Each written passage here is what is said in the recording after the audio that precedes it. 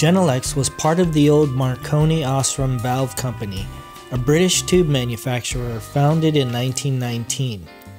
In 1957, the legendary Gold Lion KT88 power tube was created and made its presence known in classic amps such as the Dynaco Mark III and Macintosh MC275. They ceased production in the early 1980s, and new old stock original Genalex tubes are now extremely expensive and rare. Thankfully, Russia's new Sensor Corporation has reissued the Genalex Gold Lion, and we now have a matched quad set of 12 AU7 tubes to test in the Schiit Audio Freya preamp. We'll be comparing the sound of the Genalex Quad to these, a quad set of new old stock Tungsram tubes from Hungary. If you've watched my vintage Mullard vs Tungsram duals listening test, you know that I really enjoy the sound of the Tungsrams as soon as I first powered them on. They have a noticeably strong mid-bass sound that's very easy to listen to, and now I'm ready to present them to you.